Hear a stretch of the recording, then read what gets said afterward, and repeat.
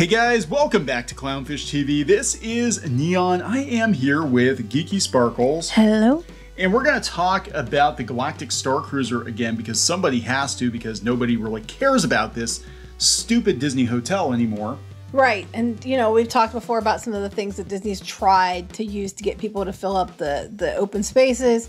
Now their newest one is going to be discounts for cast members. Half off, half price. Actually, it seems like a little more than half price.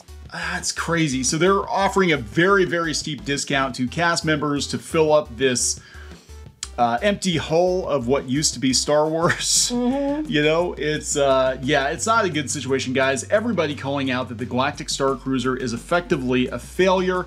If only people had said that was probably going to happen, you know, before it even opened. If only. Yeah, right? If only. If only many YouTubers said that, hey, this thing is going to fail. It's too expensive. It doesn't look like Star Wars.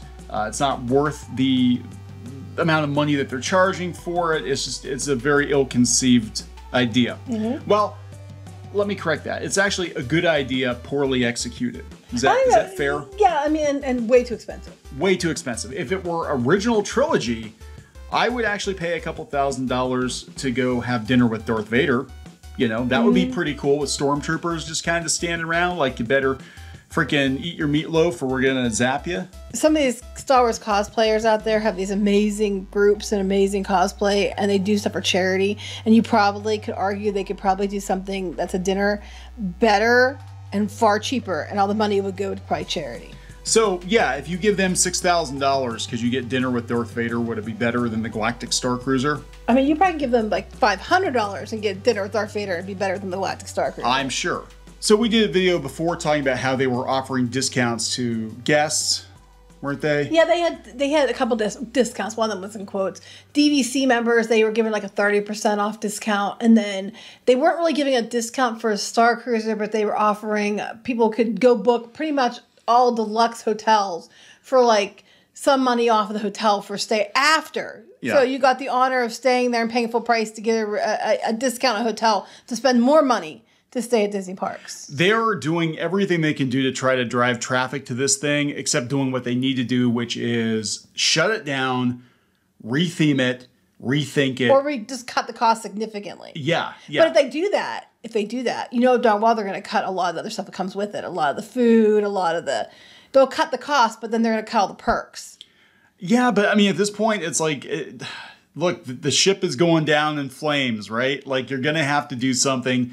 And honestly, if I were in charge, armchair Imagineer, I would retheme it for original trilogy. I'd make it a day-long experience or a dinner theater type thing and call it a day. And people don't want to pay $6,000 to go to the atrium and watch rocks jiggle? No.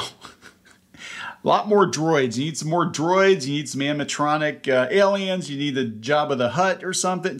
Something Star Wars. This isn't Star Wars. This is LARPing on Star Trek. We're going to talk about this. Before we get into it any further, please subscribe for more pop culture news, views, and rants. Guys, over 295, almost 296,000 subs. Thank you for the support. Go out to piratesandprincesses.net for more objective Disney news, and also check out our podcast, which we're bringing back as part of the Web Reef Podcast Network. Yes. Talk more about that later. We have a new one to go up. We do have a new episode to go up. Yes. So, yeah, tell me about this. Cast members reportedly offered a 50% discount. Yeah, so basically what's going on is what we kind of already mentioned, is they're desperately trying to fill up rooms. Now, if you go down here, I actually have the calendar. This is the current calendar. As you can see, March, April, May, wide open. 17th to 18th been blocked out since they released this calendar. Then you go to June, and this is supposed to be for trips between March and June, wide open. July and August, people are going to be like, oh, well, look at all those sold out dates. No, those are a lot of the dates they canceled. Cruises on and offered guests 50% off to rebook. Okay. You know, so when you look through March through June, it's like wide open. There are no sold out dates. Yeah, and that's usually because we're talking like spring break is in there. Yeah, not even May the 4th. Like, people just don't care. Weird. That is weird. That May the 4th, like, they should do something special for, we talked about Life Day before, they should do something special for May the 4th, and they don't do anything like that.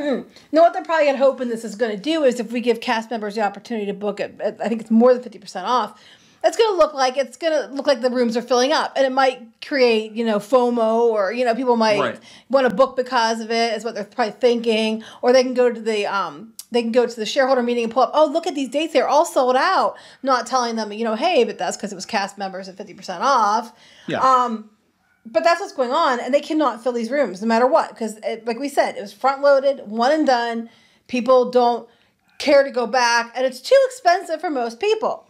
Yeah, I mean, this is right up there with the Disney Plus numbers being like, the free Disney Plus membership with Verizon. Right, they would count that as a paid subscriber. Right. So it's not working for them. Everybody's calling it out now. I don't understand. Now, this only goes through, the calendar only goes through, what, September? Yeah, it goes through September. They haven't released the rest of the year. They'll probably do that in March. I'm interested to see what happens. I'm interested to see if they release the rest of the year, or if they're like, well, this isn't working. I don't know. Yeah, so, well, that's what they did last year. I'm guessing it's going to stay as is at least through September. Well, at least in September, yes. I do fully expect for this thing to get a reskin at some point in time. Well, up to September is when they're offering that deal. Where you can get like the hotel reduced hotel price for like stays at the hotel. It's probably after you go to the Galactic Starcruiser. That goes through September, I believe. Okay, so inside the tragic has the actual prices here. So for cast members, it'd be what, $24.90 for 2 adults, $26.70 for 2 adults and 1 child, and $29.60 for 3 adults and a child. That actually is still more money than this thing should cost. Exactly. Normally. Like, I'm sorry. There's no way to justify this. It's not even on par with a cruise ship. Everything I've seen is like, no, you get a lot more on a cruise. These ones, okay, so we're including your meals. The meals don't equate to this much money per day. And you get to go to Galaxy's Edge for a small amount of time to ride Rise of the Resistance. Yeah, okay, if it's working. If it's working. Again, it's not. You're not even getting a full day. You're getting a passes to go into Batuu for a while. You're not supposed to go to the other parts of the park or whatever, and it's not worth that cost. No, I mean this whole thing is not worth that cost, and this was a cash grab by Disney. It was really ill-conceived, and we said so since day one. As soon as the prices were coming out. Before that, we even said what we're hearing the prices are, and it turned out that they were actually worse than what we heard. We thought that wasn't worth it. It's not even 48 hours. When you figure it in, you're not even getting 48 hours for this excursion, and they want like $6,000 up to $6,000. That's starting price, by the way. Yeah.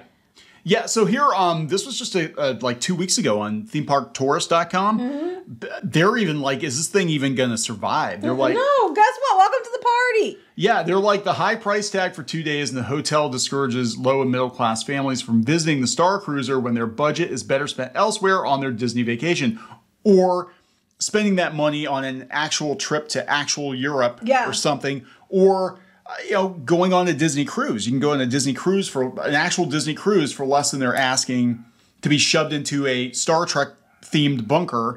And that's what it is. It's Star Trek. It's not Star Wars. There's nothing about this that says Star Wars to me. Yeah, it's the whole thing's just ridiculous. So we have to wonder how long until they retheme this thing. They said the Starcruiser features few familiar locations for longtime Star Wars fans.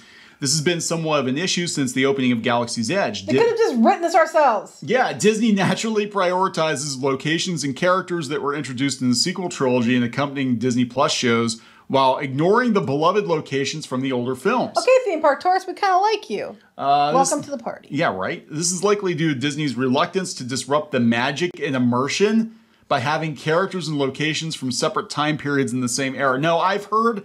Now, this is a rumor. I don't know if this is the case. I personally do not think it's the case because George Lucas sold Star Wars lock, stock, and barrel to Disney. But people have said that he gets royalties off of characters that were created on his watch or something. I don't know if I agree with that because I think he sold the whole thing. That's what I know. I mean, without seeing the contract, I can't say. But, right, I'm with you. I think that usually something like that, you're selling the whole thing outright. You're not getting to keep... royalties. It's not like, I took $4 billion, but every stupid character ever in any of my movies I get royalties on from now until the end of time. Again, without seeing the contract, you can't say for sure. I don't know for sure, and a lot of those details are pretty mum, but then here, the introduction of the Galactic Starcruiser to Disney is by no means a failure. Well, now you're losing me. The hotel continues to maintain a steady supply of bookings and general interest. No, it doesn't. It does not. After the initial rush of popularity during the first few months of operation, it's unlikely the experience will recapture those numbers unless there is a truly large or meaningful upgrade. Right, which we've mentioned many times and they're not doing. They need to, if you've got the whales and you're going to bring them back from multiple stays, you've got to give them something new every time they go.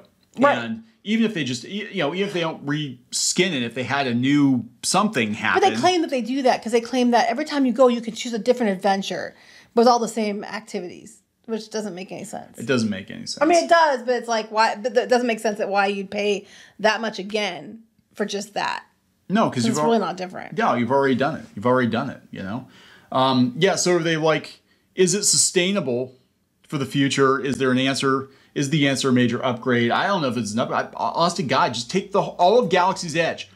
All of the problems with Galaxy's Edge could be fixed if you would just turn it into original trilogy. Just reskin the whole shut it down for 6 months, a year, and say, you know what, Batu is Tatooine now, and we're gonna reskin everything for original trilogy, or even be original trilogy adjacent and go for like the Mandalorian time period, which is a couple of years after Return of the Jedi.